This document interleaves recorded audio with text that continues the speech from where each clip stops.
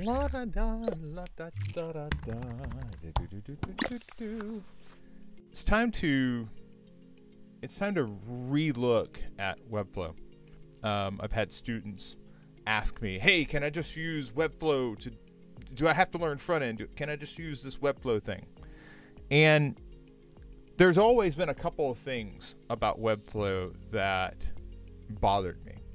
One, the first time I looked at it, it didn't have a CMS. It was just kind of like, hey, move some shapes around, and now, poof, you have a website. It reminded me a little too much of iWeb. And iWeb obviously went away. There was no real value to a product like iWeb.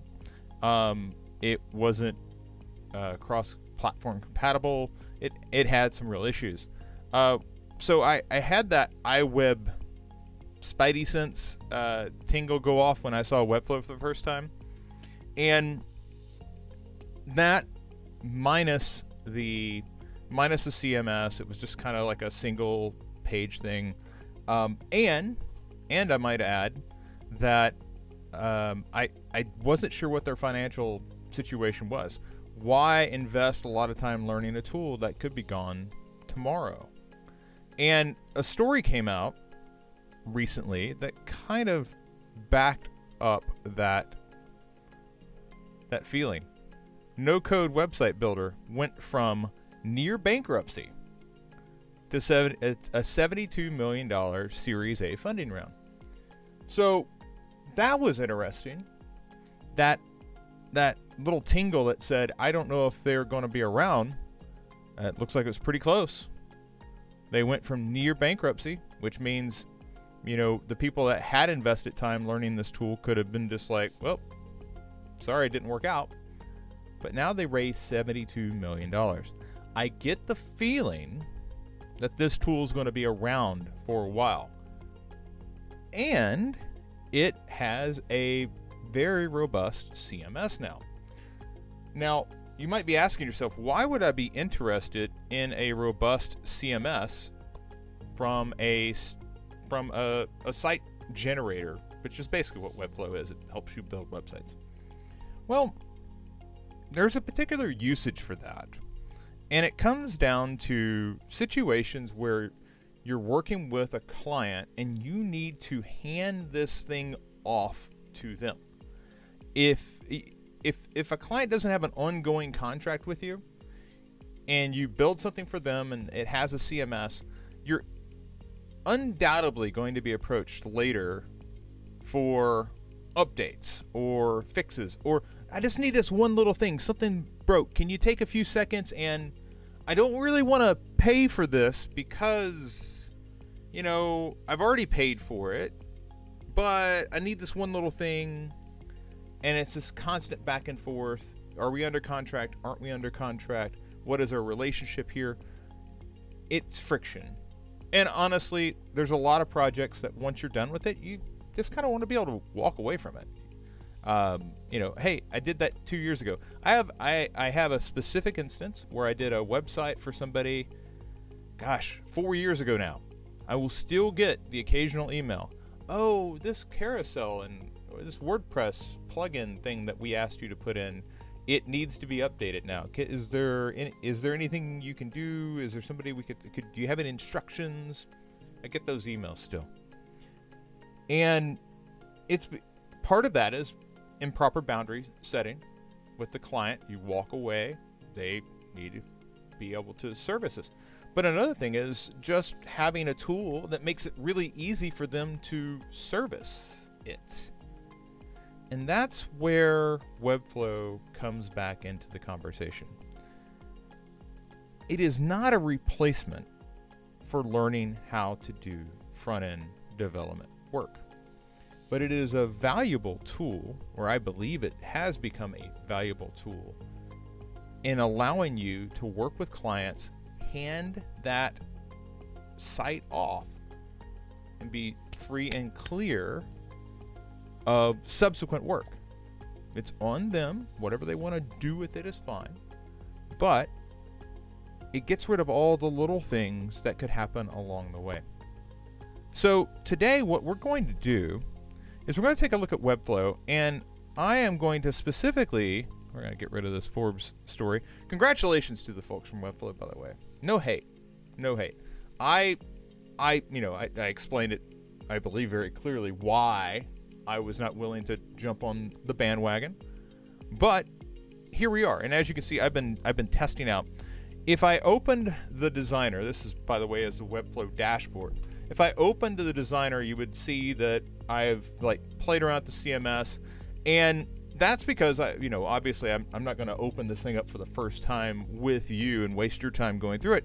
What I am curious though, what I'm curious about is, after running through this, after working with it and building around with it for a couple of days, how much can I retain in the process of moving forward, and how much am I frustrated by the differences between doing pure front-end web development and doing this assisted front-end web development with Webflow. So what I'm going to do is I'm going to blow all of the work that I did away. And yes, this is kind of nice. This is kind of a little GitHub styled feature here, this confirmation. Hey, you got to type that in. You can just copy paste it if you want. I'm going to delete that forever, and poof. I do love the little trolley guy. The blue button up here must be important because it leads you right there. Actually, I loved it so much that I put it into the curriculum for a new pragmatic as kind of an explanation of what you should do in empty states. You should help people out. But we're going to go ahead and hit new project. And right away, you can see that there's a number of templates available to you. You can create a lot of stuff really quickly. This is very similar to what you would do with WordPress.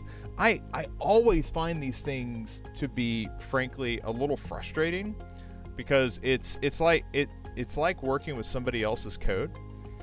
If I have a chance to start from scratch with something, I'm going to start from scratch with something so that I know how it's made. I will spend more time trying to figure out how these presets are made than I would if I just started with a blank canvas. But that's what I'm going to do. I'm going to start with a blank canvas, and this is not a Sublime. This is not a Sublime project. That's like a text editor. So I'm going to call this just I'm going to call it CMS2, because this is my second run through the CMS process. And when Webflow loads, by the way, this just loads right in the browser, which means A, hey, that's fantastic. B, holy crap, what if I'm on a flight and I want to be doing some work? It's online. So now we're getting into the realm of what happens with Figma. I will test this out though. I'm taking a flight a couple of days, and I will test this out on a flight with no connection, and I'll just see if it freaks out. But that said, what I want to do now is I want to kind of get you acclimated to the project. So over here you have a couple of toolbars. This navigator is really handy. You can expand it, you can make it smaller. It is connected with this right here. If you can click that again, it makes it go away. Up here you can add elements. Here is how you get back to that dashboard. There's also project settings, which I have not dove into extensively. Here's where you actually create your pages, so like your home page, your 404s, your collections, which is where we're going to spend a lot of time. Database. Now the database is a CMS. It says CMS, but it's a database icon. That's where we are going to spend the majority of our time. There is an e-commerce tab that I have not investigated at all at this point, because I am a media nerd, not a shopping site nerd. Assets and your settings. And then down here is a couple of interesting things that I think are helpful. One is the grid. You can add a grid right away, and this is really helpful from a design perspective. There's also like an X-ray vision, so you get to create the outlines really easily. This will throw you off if it's selected on. You'll think all your images are black and white, as I've already done. And this is zoom, and this gets you right to the video tutorials. They do have a robust video tutorial series, but you have to be thinking about what it is that you're wanting to do. it's not like you need to consume the whole series to get started, and that's really where having a prior understanding of front-end development comes in handy. It's like, oh, I need to do X, and then you can search for that particular video. Otherwise, you're just kind of swimming through content. It would be like visiting Stack Overflow, except Stack Overflow, I can just grab a snippet of code and slap it in. Up here, this is how you change the canvas size, so your viewports will change. The interesting thing here is if you begin working, let's say here on the mobile site, and then you come over here and you make some changes on the desktop site, it will retain the changes much as if you were writing media queries from one. So here it'd be media queries for a desktop, there's a tablet, there's a phone. There is a way to kick that code out. You have to upgrade to get a copy of your code, but you can get it. The code is, it's okay. It's okay. It adds a lot of divs, a lot of container 2, container 3, container 4 sort of things. But I do think that there are ways that you can optimize your way around that. Up here is a preview mode. So if you want to see this in full screen mode, that's the way you would do that. And then you can obviously publish your project, and you can get a domain here, or you can attach a domain. The attachment of a domain would require an upgrade. Here is style. This is all the in-depth settings for the particular element you happen to be on. These are the style manager, and this is interactions. But before you can do really anything with any site that you ever work on, you're going to need content. And this is a spot where I think Webflow just really does a great job. By comparison to building something on your own, Webflow does a really fantastic job of giving you all the starting elements. So let's come back over here to the CMS and let's get this thing underway. So, lots of helper text here to tell you exactly what to do. Create your first collection here. That's where we're at. And now we are into it is the same panel, but it looks completely different because the canvas is gone.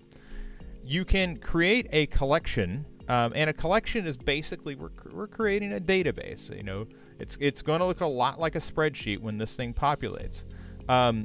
Specifically, I'm going to create two types of collections.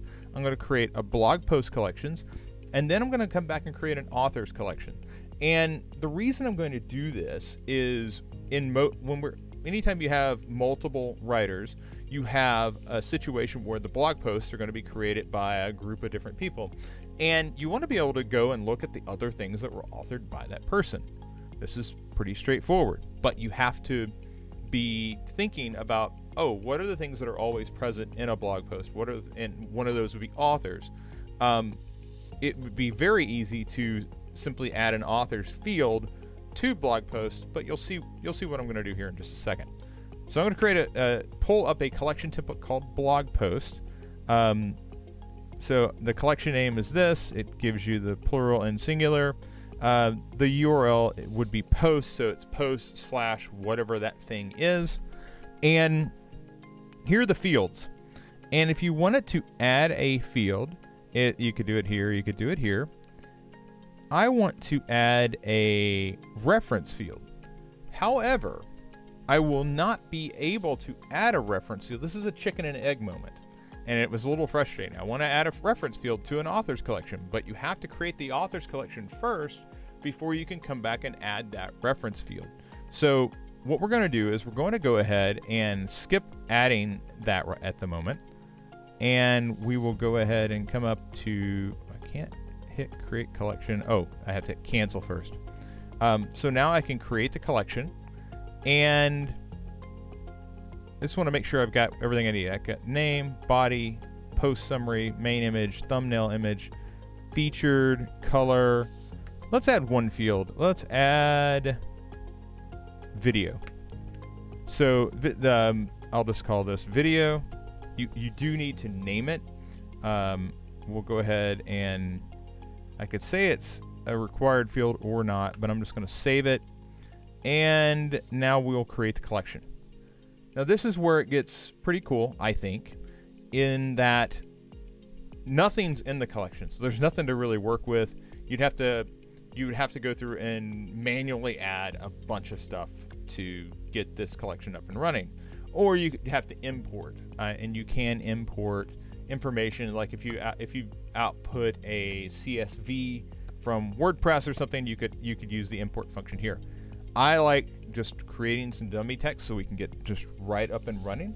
So I'm going to go ahead and say add 10 items, and it's going to take a second to kind of burp that out. And now we have 10 items. These have been these are staged. As you click into each item, you can see what is actually there. And what it pulls through is it gives you a headline, it gives you a body post, it gives you a post summary. Here's the main image. You can replace that image if you would like with something else. I'm going to skip over that for the moment. Gives you a color. I'm not necessarily sure what the color is all that valuable for. And then it gives you a link to a video.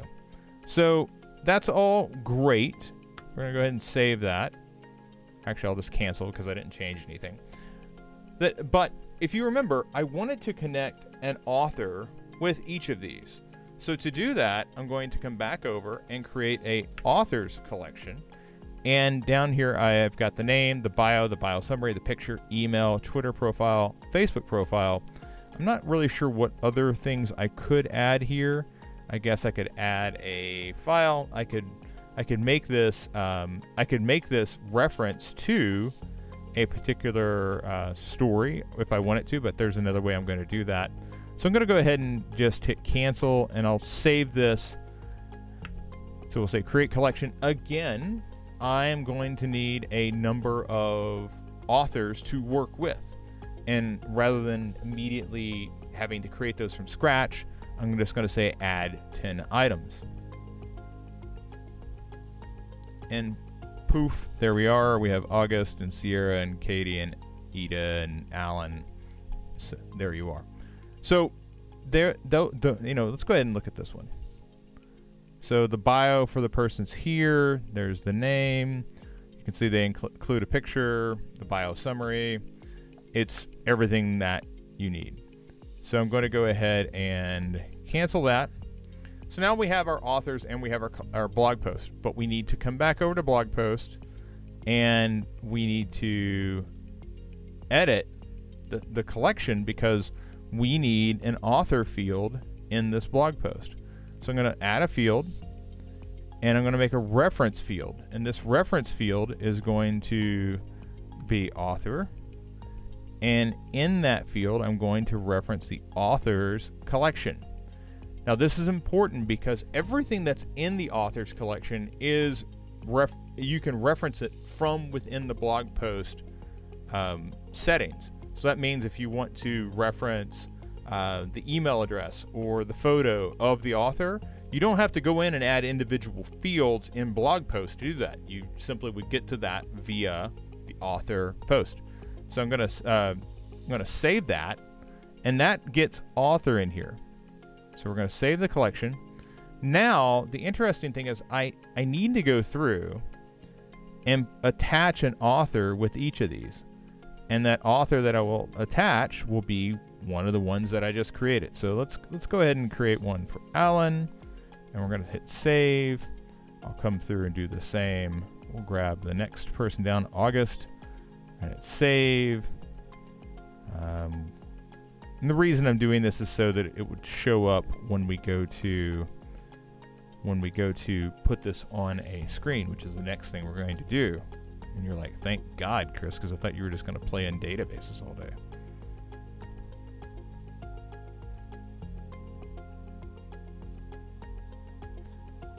And just for grins, we'll leave it at halfway done. So only half of our posts are going to have an author. The rest of our posts will be without. And by the way, if you have any questions, feel free to hop into the ask questions over here in the YouTube live chat. I'm happy to get to those. So away we go. let's jump into our pages. So right now, there's nothing on the home page. Everything's just blank. When you put a collection together, you will get a collection page. And this collection page is really intended to allow you to create a template that will apply, that the same design will apply to each item in that collection. This is basically where we create the design for the stories, the blog posts that we just spun up. So to get started on this, I'm going to go ahead and click blog posts, and right away I'm presented with just a blank screen. So I need to get some elements onto the screen so we can begin to see how it's coming together. To get elements on the screen, you want to click the plus button here, or you can hit A to expand that that menu. And now we have elements, and it starts with big layout elements: section, container, grid, columns. You have your basic elements: div, link, so on, typography elements. This is your collection list. We will use this in a moment, but not right now. Then we have images, video, a YouTube link, form fields, components. I'm going to immediately grab the nav bar here at the bottom and just drag it in. And right away it creates a nav bar that will be on every template page. And that's fine. Nothing wrong with that. I'm going to go ahead and make that fixed. And to make that a fixed element on the page, I believe it is right here. It says relative right here. I'm going to come down to fixed, and I'm going to also expand that to be all the way across. And there you are. So now I have a fixed nav bar across the top of these template items. Let's go ahead and bring in some of our structural elements. Now these elements without any content in them will just look like little squares. So I'm going to drag the section in, and as you can see, the section is now this little bitty spot right underneath the body, or right underneath the nav bar. So there's a nav bar, there's our section right there. Inside of that section, I'm going to place a background image, because this is going to be the lead item for our page, and I want something in the background to add a dynamic background, updating background, which means that this would update dependent on the blog post collection that I have associated with it. I'm going to come over here to, instead of being on the section decoration panel, I guess, I'm over here now in the settings. And in settings, I'm going to say get background image. I will then say I want the main image. And as you can see, it is now in there. Although you can't see it very well. And that's because right now, that header, or the nav bar, is fixed. If I change that back to static, it would push down a little bit. But because it's fixed, it pulls that out of the DOM order and our sections right at the top. And again, this is where working with HTML and CSS and hand coding things comes in really handy. Without that knowledge, I'd be like, why is my section behind the nav bar? You get the idea. I can also come in and do little things like, I've got the nav bar selected. And let's pull this navigator out so we can see just how to get into the, so here's the container that's holding the brand, that's holding the nav, and here's the menu, and you get the idea.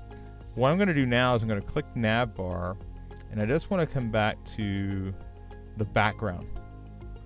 And if I click on this background, I can come in and change the opacity right here, and you can begin to see through that nav bar. I can make it completely clear. I can come up and say, okay, I want the opacity to be at 80. I tend to like to have a little color in that nav bar, I'll go ahead and make this closer to the New Pragmatic dark green. There you go. And I could enter the hex code if I wanted to. But there we are. So I want to come back to my section. There's a couple of things that I want to do to expand this photo. I do not want to put a particular size on the section. Like I could make this section tall if I wanted to, and I believe the ability to add that height is right here. So if I said, you know, hey, I want this height to be 1000 pixels, boom, there it is, and it's now I can see the image. But I don't want to I don't want a section to have a specific height, because I want it to be responsive to the content that's within it. And that image is a background image. It's not the main content. So to begin building within this section, I'm going to come over and add a container, and I'm going to add that into the section. And if for some reason like these get out of whack, you can always re-drag the order, which frankly is a lifesaver, because I don't like the visual placement element. I feel more comfortable over here. I believe that's me wanting to code. That's me not wanting to deal with, I don't like your WYSIWYG editor.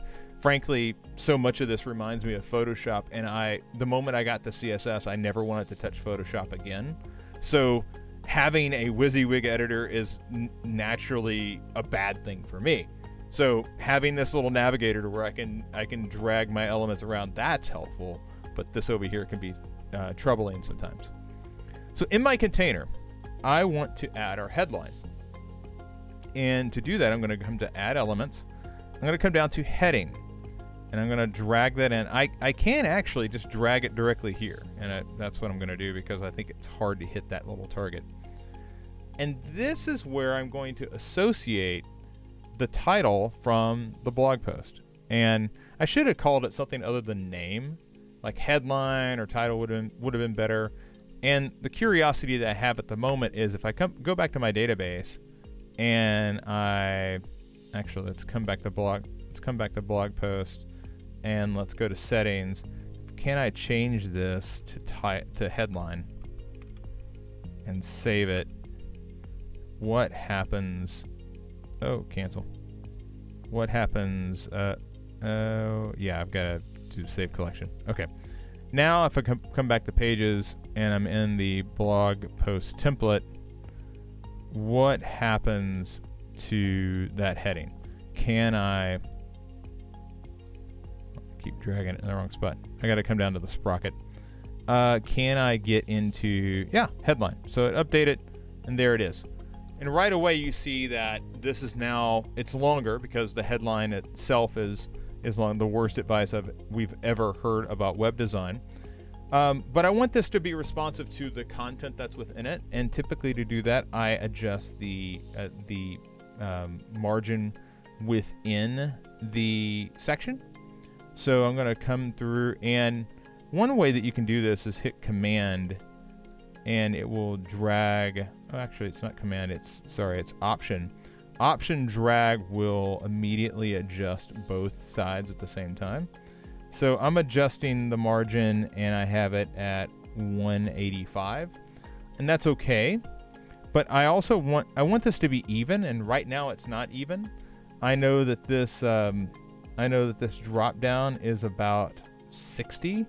So I'm going to come back, and I'm actually going to change this 185 to 245. And now this is even between the end of the nav bar, the top of the headline, the end of the headline, and the top of the end of the section. So now if I want to come through and adjust the container, I can do basically that the same way, except this time I'm going to use padding, because the container is set to auto on the sides. There's nothing that's going to happen there. But I'm going to adjust the padding of the container, and we will I'll click Option to adjust each side.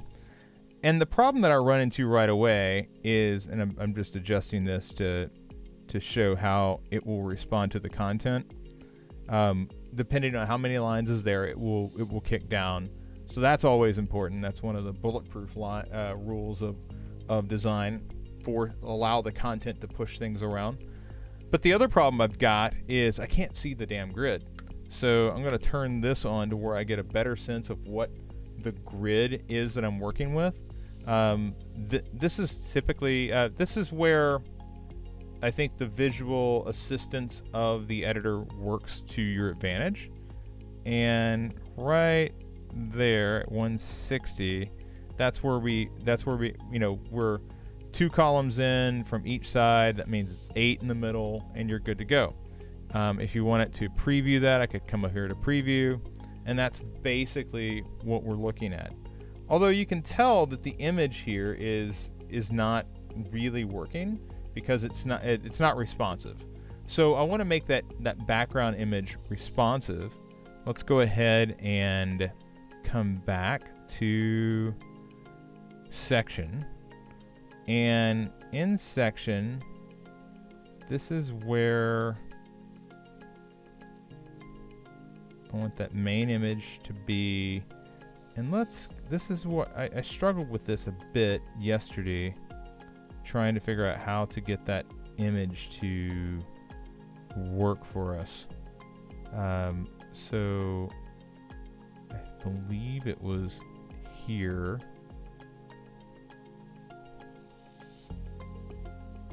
Yeah, so the background image is already in there, and if I wanted to say cover, using cover should, when I switch between views, it should cover to the edge. I'm going to go ahead and switch now, and now this image goes all the way to the edge. So that's something that's a little it's a little tricky. You can't change it over here in the section settings. You have to have that selected and come back and put it on the section in the panel here. A little tricky to follow that. The other problem here is, and this is quite often the case, you can't predict the image that's going to go in the background of a design like this. So you have to figure out a way to design for that.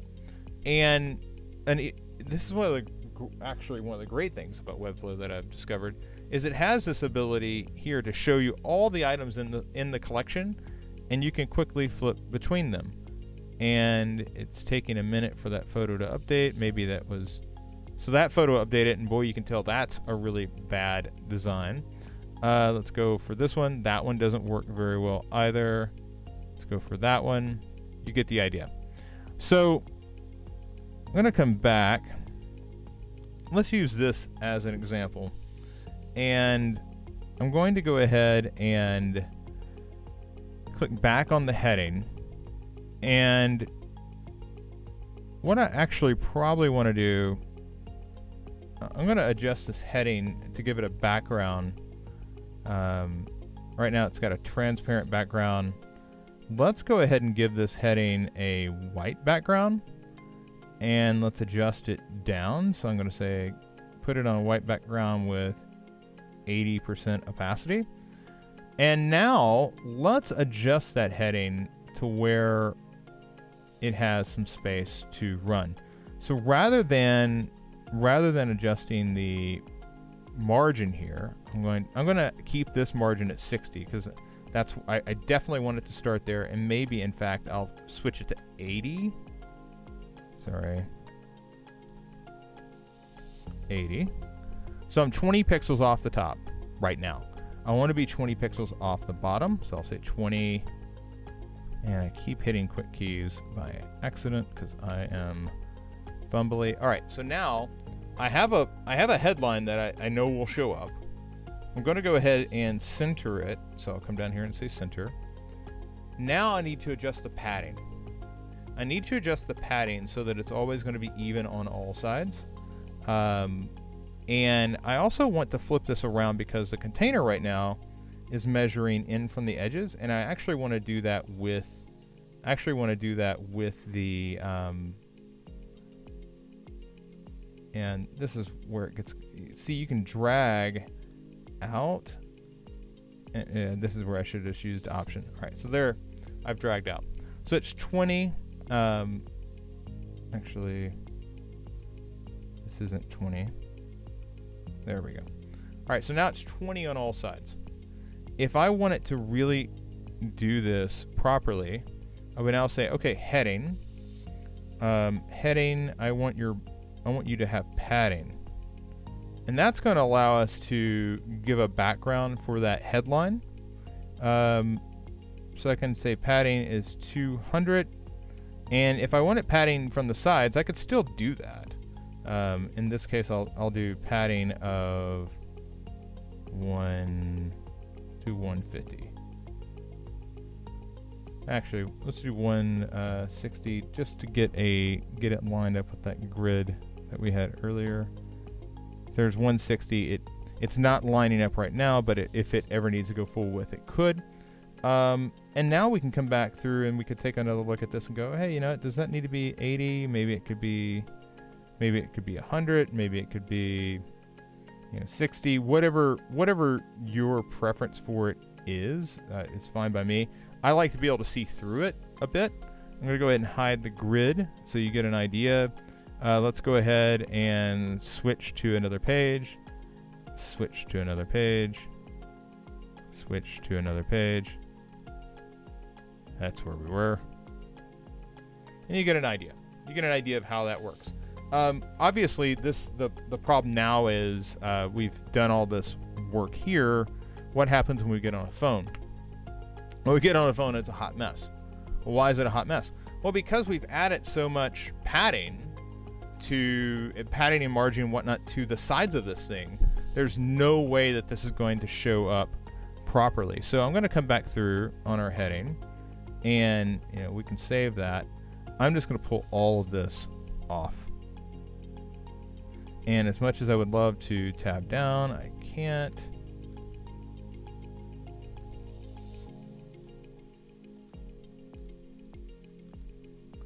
So here we are. It's basically like that. There is some question of whether you really need this design at all, and that question is fine to ask. I think that one of the ways that I could talk myself into doing this, if I said, hey, I want margin of 10 on each side of this, and then I actually want to set a condition on this section. This is something I'm curious about. Can I conditional visibility element is visible when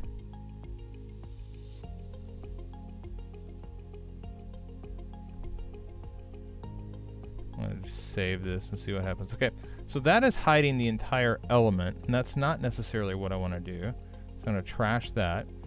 I can have div attributes. Perhaps I can say none. And does that get rid of it? It did not get rid of it for the section here. Maybe it did. Maybe I could switch that to a color instead. Maybe the color is just red or black, or maybe there's no color at all. What if that's the jam? What if we just said no color and there is no background image? And I'm curious what that looks like on preview. It's just got a X there, so that's not really ideal. Let's go ahead and do section here. And let's trash that. So we've thrown that away, and now my curiosity is what happens when we come back over to desktop. And desktop, okay. So desktop, it went away if I got rid of the background image. That's not ideal. So there's my background image back for there. It's back here as well. I'm curious if I can just toss it for the section. And I don't know if I can. It's probably a conditional. I have to have it selected before I can have a condition.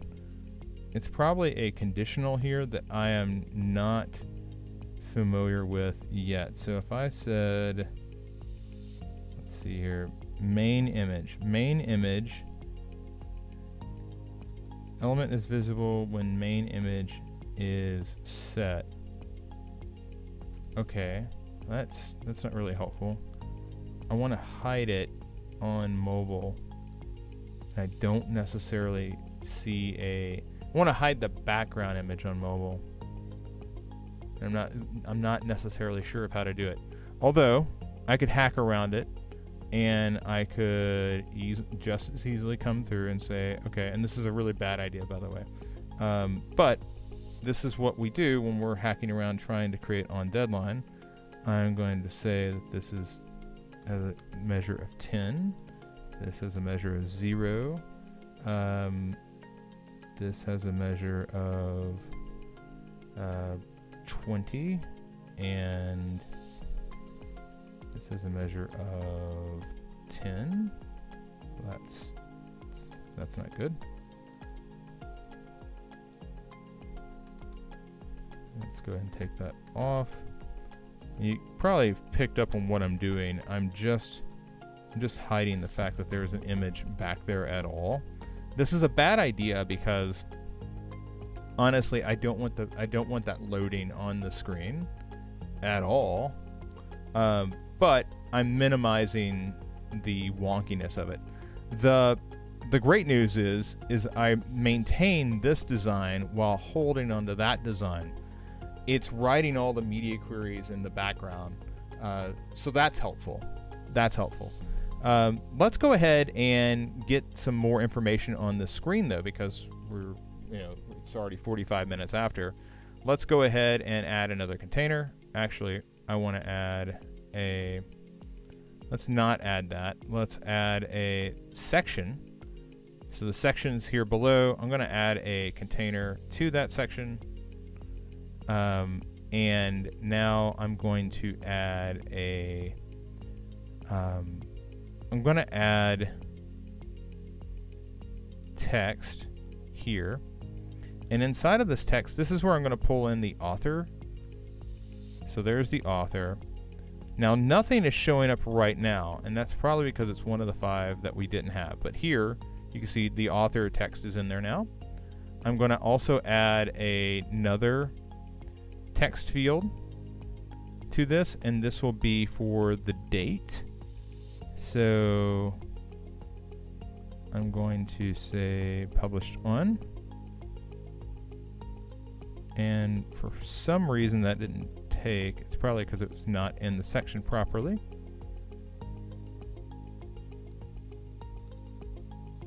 So let's go ahead and adjust that.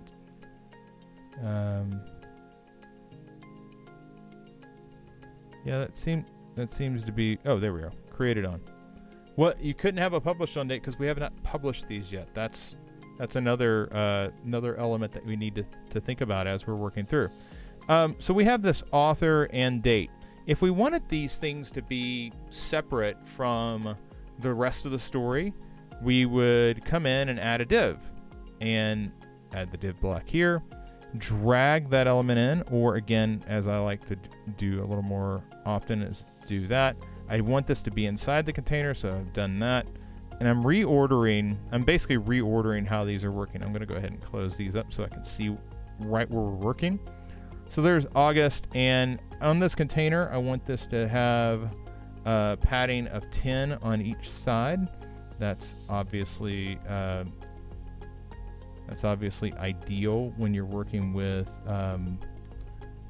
mobiles. You don't want this stuff to be right on the edge. I could even make an argument that having it 20 from the sides would be fine. By the way, you can also come through and set widths on this, and you can set percentages. I just haven't done that for this particular exercise.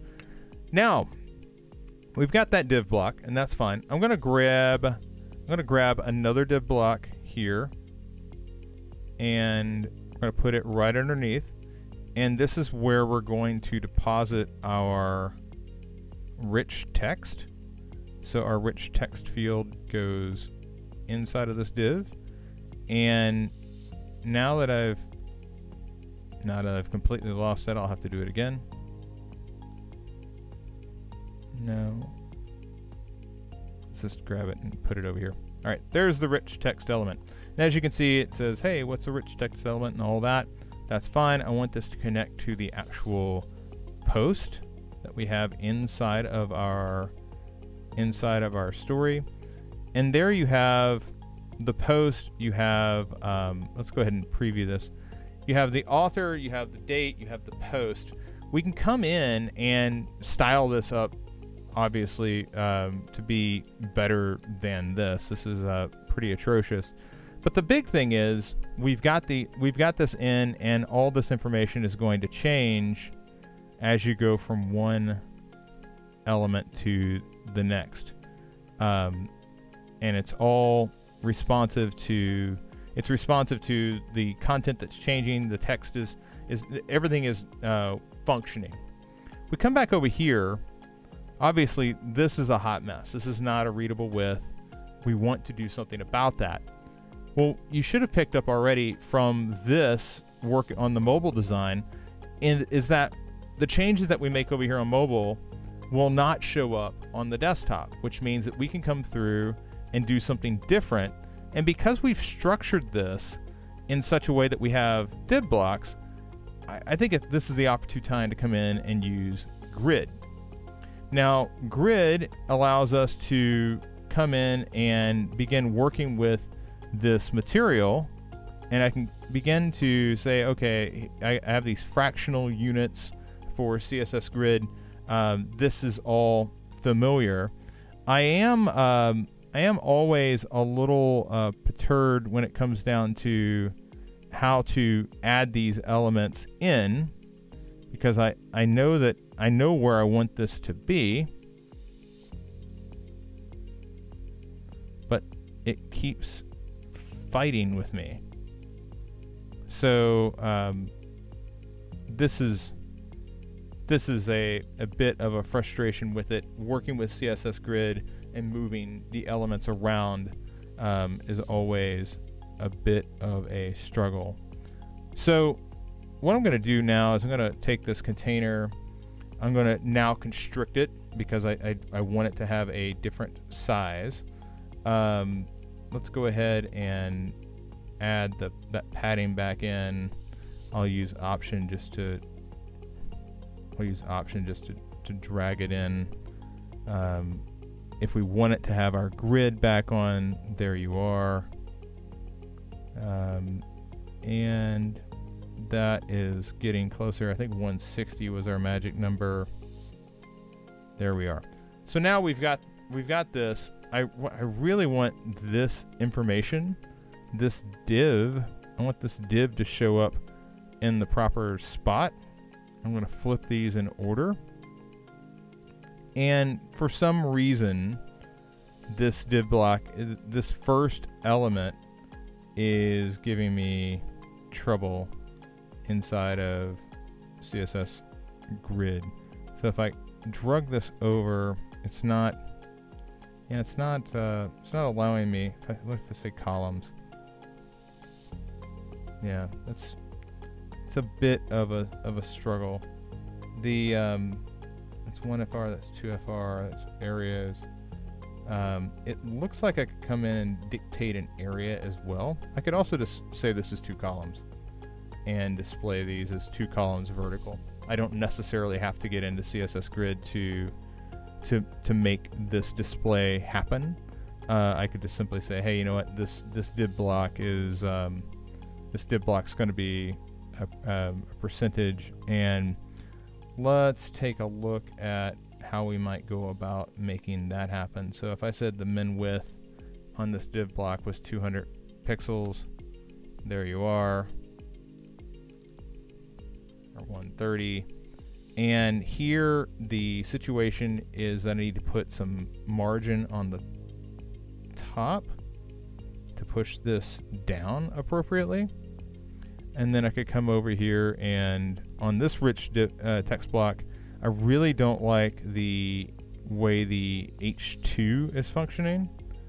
So I need to come in and grab this element. So show all settings.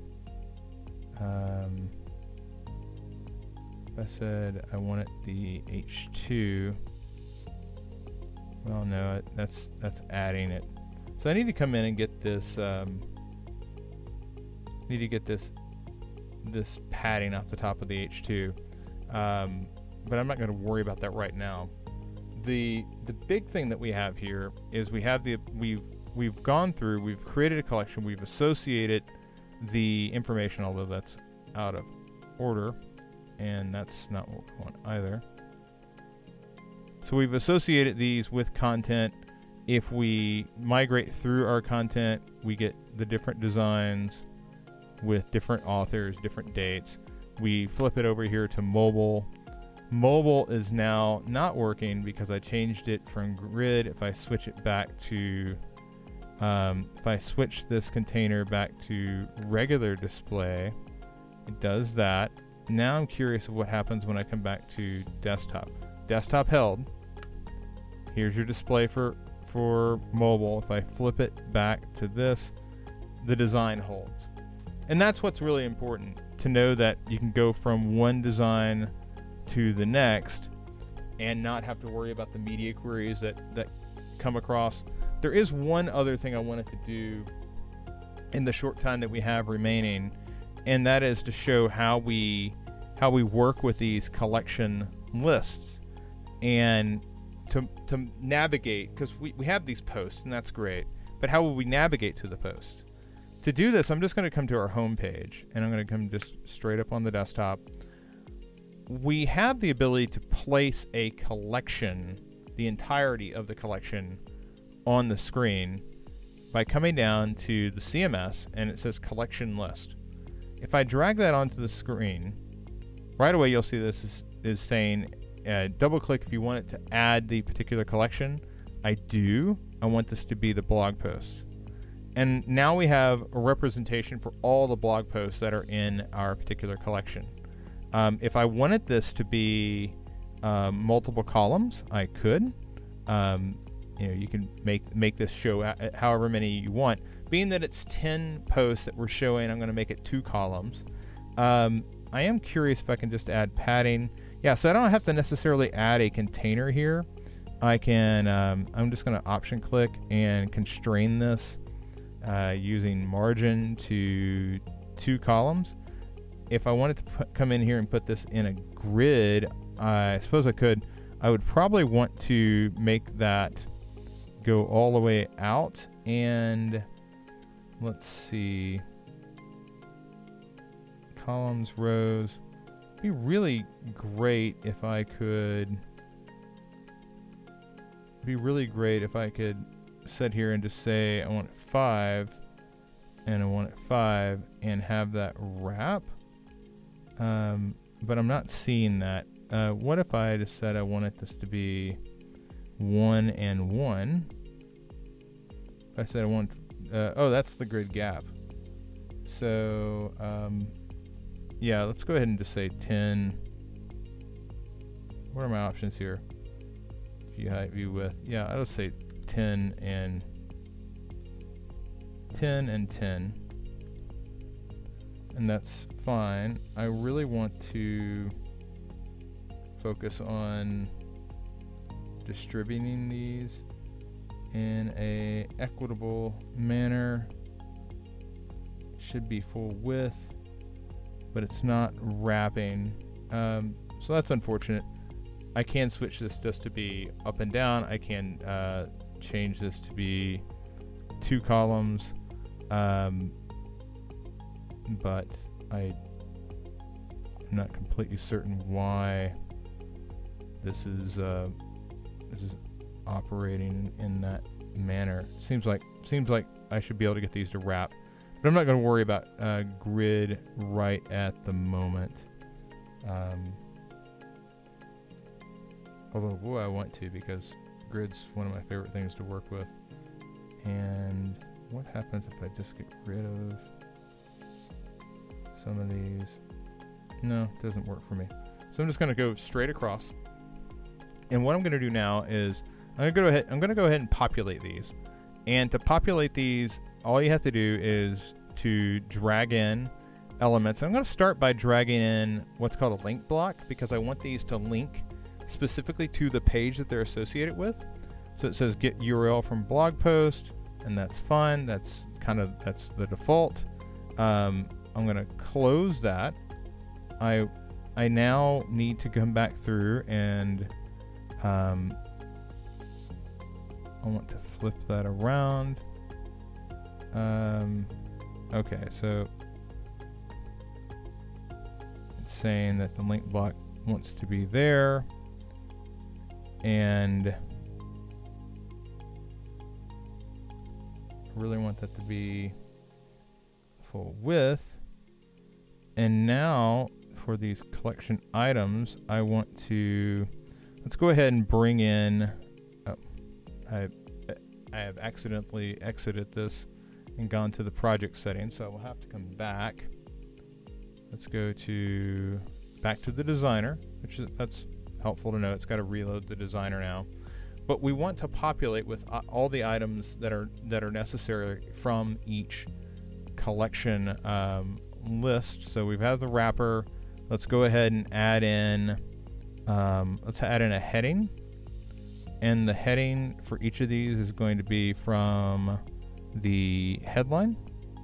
So one thing you'll notice right away is, first of all, that's a H1. I want like an H3. One thing you'll notice right away is that these are all now blue with an underline. That's because it's inside of this link block. If I were to add let's add a summary to each of these. So in the link block, I've added a summary. So these are getting deeper, and it's all in blue. What I would need to do to make these adjust is I'm going to add a class here, and I'm just going to say link style, and you could call this really anything. For this, I'm going to change this to black, and then I'm going to come and erase that underline. I'm going to say no underline, and that got rid of the link styling.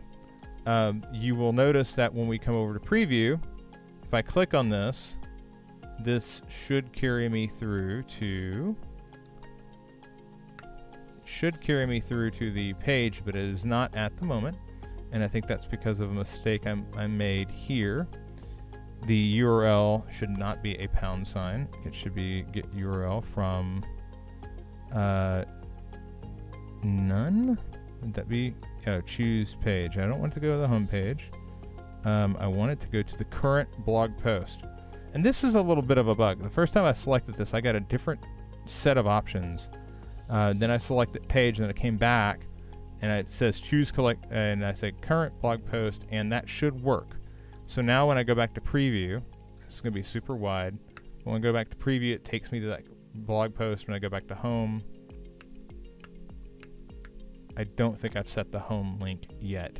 So if I come up here and I say nav link, and I select that nav link, that should be, I should be able to get that to go home.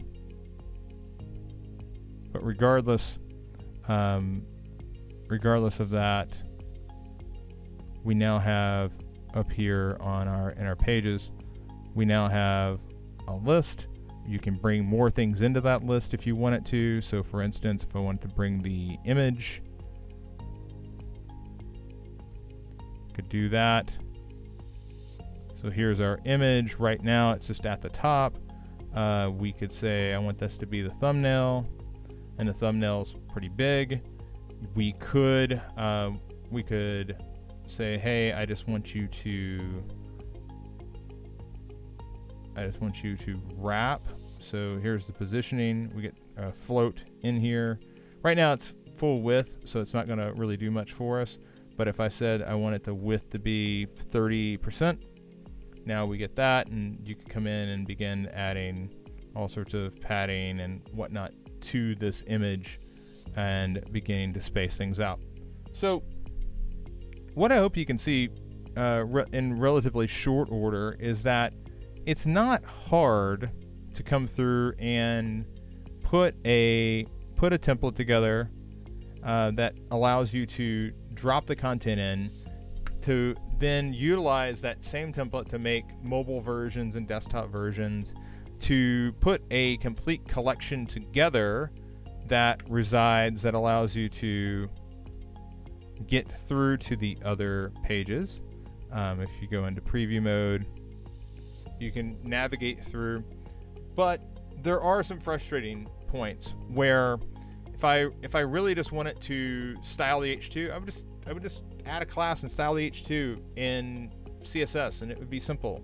I don't necessarily see where that could happen here, but if you spend some time with the platform, if you learn a little bit more about Webflow, and I'm going to exit out of this really quickly. If we come back up here to the dashboard, if you spend some time with this platform and you're working on a project where you're intending to hand it off to somebody else, like you don't necessarily want to be holding the client's hand for years and years and years, I think that Webflow is a viable option. No less so than WordPress, for instance. I think they operate in a very similar space.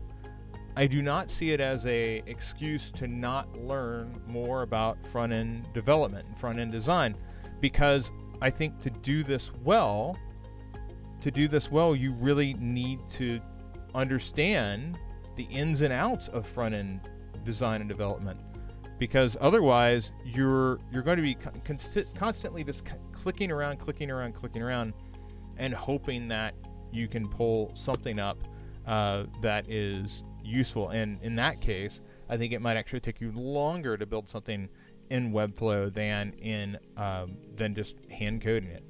So I think there's a definite spot for Webflow. I'm going to keep an eye on it. Somebody had a question earlier, and Nishan, I appreciate you asking this. Can I use it to build my portfolio? Sure, why not? I think that there's a couple things that I'm looking for. If you are a UX designer or you are a visual designer and you are not applying for a front-end job, then knock yourself out. Go nuts with the Webflow. If you are applying for a front-end position, I think that I want to see what you can actually do when you're going to sit down to write a front-end environment. I don't necessarily think that Webflow is what I want to see out of somebody who's going to come in and build for clients who aren't using Webflow. If it's a shop where all they do is Webflow, fine, just use Webflow. It's great. But that's limiting the places where you're going to apply. And again, if you're a visual designer, if you're a UX designer and you don't do front-end development at all, I think Webflow is your tool. Run with it. If you do front-end development, I would show that you can do front-end development, and I would not lean on Webflow to express that. I think you know enough that you don't need a tool like this. It all comes down to time and place. If I've got a client and I'm spinning up a project, I'm going to give Webflow a look. Absolutely, no question.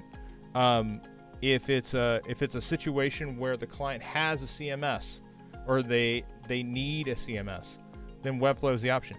If the client already has a CMS, for instance, if they have a WordPress CMS and they want to keep it, I don't think this is an option. This is where we get into things like Gatsby. Gatsby.js, come on. Gatsby.js would allow somebody to build and use WordPress as their CMS. You can pull that down and spit out lightning fast websites on the other side. So Gatsby is an option. Netlify CMS is an option if you need more control. If the client doesn't have a CMS, maybe Webflow is a thing for them. So time and place for everything.